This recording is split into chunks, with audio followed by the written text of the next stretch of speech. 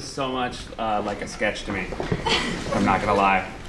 Hello everyone, thank you for coming to Studio 8H, home to Saturday Night Live. New York City is a terrific place to make television. Every week we've seen in the last 10 years more and more shows and movies filming here. This past year, more than 180 films were shot in New York City.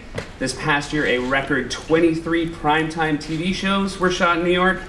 And last year, the TV shows shot in New York City earned 110 Emmy nominations. And as the mayor says, that's the kind of high-quality entertainment you can make when you're not loaded down with trans fats. That's about as good as my jokes go on Saturday as well.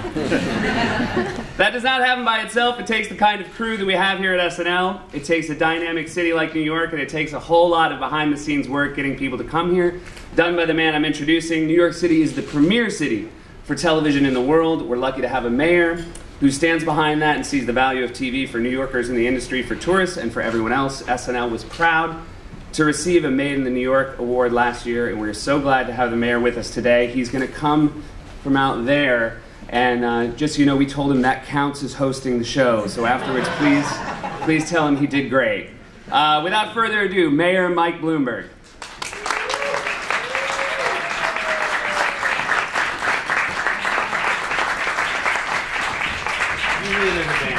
For the record, I thought your trans fat joke was great. Thank you. Now, I may be the only one here that thought that, but let me tell you, it doesn't matter. At least you have an audience of one, which is more than a lot of shows have. And I suspect you have a very big audience after 37 years, is that right? If you can't get it right after 37 years, you are never going to, but I think you have gotten it right, and thank you so much. And I just wanted to particularly thank you and Lorne Michaels and Saturday Night Live for hosting us, and particularly the people up there who are getting a tour. Hello, everyone.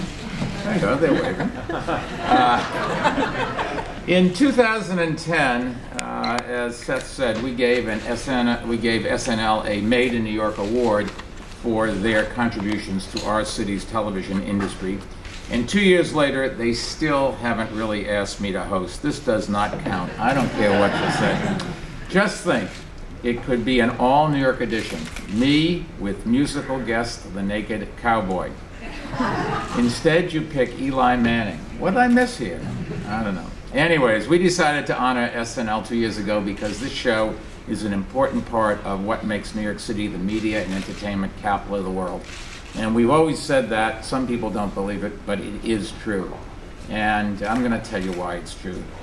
These are certainly heady times for this industry. The energy, excitement, and optimism, it's everywhere. And if you look around New York, you can see it on the sets of TV favorites like Gossip Girl and Boardwalk Empire. I've seen it in the workspaces of cutting-edge startups like Foursquare and Tumblr. I've seen it in the offices of publishing titans like Pearson, which is expanding its presence in our city.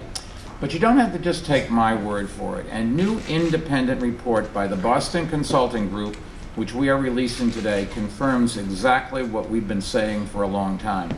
In fact, the report, which analyzed our entire media landscape, film and television production, advertising, publishing, and digital media, found even greater growth than we had expected. And with this flood of new business has come tens of thousands of new jobs that have put New Yorkers to work during these tough economic times. Without a doubt, our booming media and entertainment industry is one of the main reasons why we have weathered the national recession better than most of the rest of the country.